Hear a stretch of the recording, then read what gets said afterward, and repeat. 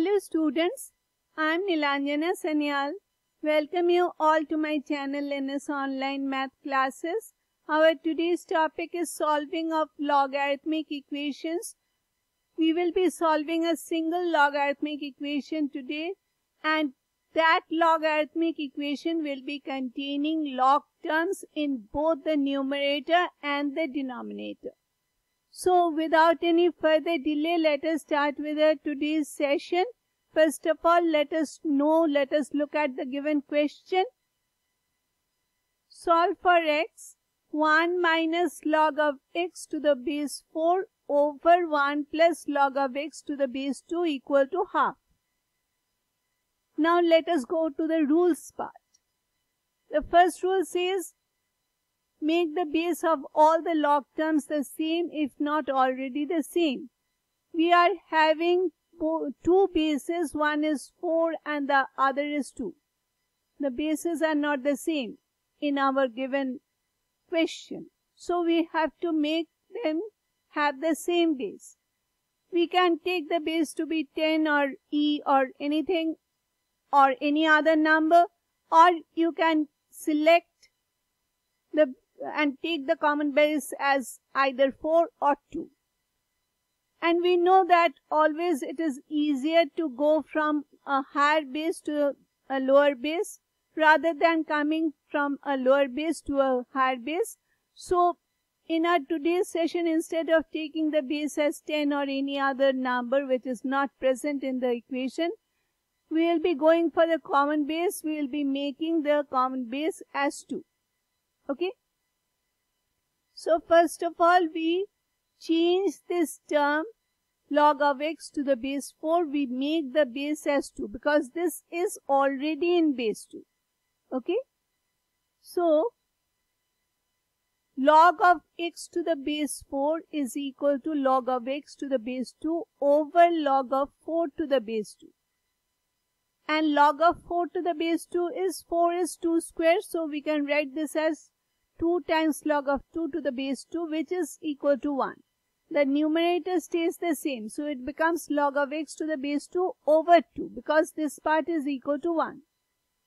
Therefore, our given equation becomes 1 minus, in place of 1 log of x to the base 4, we are writing log of x to the base 2 over 2. So it is 1 minus log of x to the base 2 over 2 divided by 1 plus log of x to the base 2 equal to half. And then we come to the next rule. Bring all the terms containing log to one side and take the other terms to the other side. The other terms means the constants, the numbers, the pure numbers, to the other side of the equation and simplify to get one single term on each side. Over here we are having one single term on the left hand side, one single term on the right hand side, so we do not have to do anything for rule number 2. Rule number 3 says, because it is a fraction, therefore cross multiply both the sides to get rid of the fraction. So we'll be cross multiplying, we'll be multiplying this numerator by 2 and this denominator by 1. So it becomes 2 times 1 is 2 and 2 times log of x to the base 2 divided by 2 is, and of course there is this negative sign, it is negative log of x to the base 2, and this one is the same because it is getting multiplied with 1. So this is equal to 1 plus log of x to the base 2. And now coming to rule number 4, solve the logarithmic equation using the methods that we have learned so far in our previous videos. So this is now containing a single logarithmic equation and the log terms are having the same base. So now we know what to do. We'll be bringing all the logarithmic terms to one side of the equal to sign, taking all the numbers to the other side. How do we do that?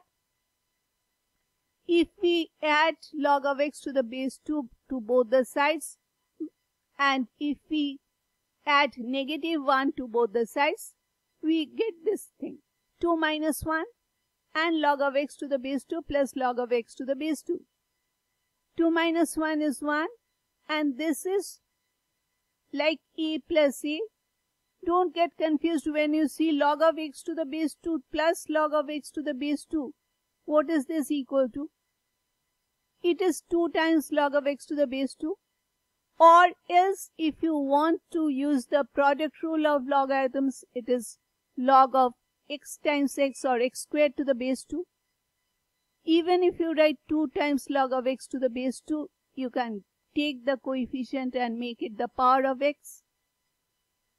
Everything, these, all of them can be done. Okay? And 2 minus 1 is 1.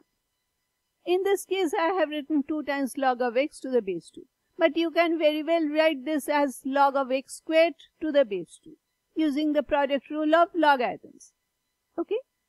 And then again, you can divide both sides by 2 to get log of x to the base 2 equal to half. This is what I have done for this question. Or else, as I have said before, you can take this 2, this is in the coefficient place, you can take it to the power position and it becomes x squared. Okay?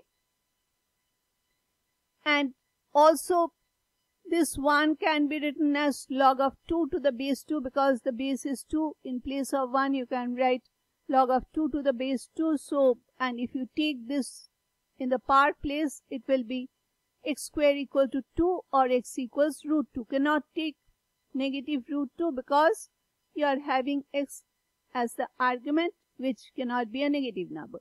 So, you can solve that way.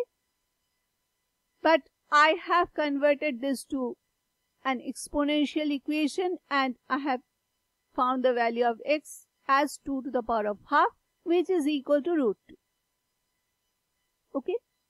So, 2 to the power of half is root 2. We are not having any extraneous solution in this case. But if you write 1 as log of 2 to the base 2 and you make this side as log of x squared to the base 2 and you equate the arguments, you will be getting x squared equal to 2. So, x equals plus minus root 2. You will be getting 2 values of x and you have to reject the negative root 2 part because you cannot have a negative argument. Okay? So, if you go by that method, you will be getting an extraneous solution, but over here we are having a single solution, that is x equals root 2. Okay? So, students, this brings us to the end of this session. Please like, share and subscribe if you find this video helpful. Thank you for watching this video till the end. We meet again very soon. Till then, bye.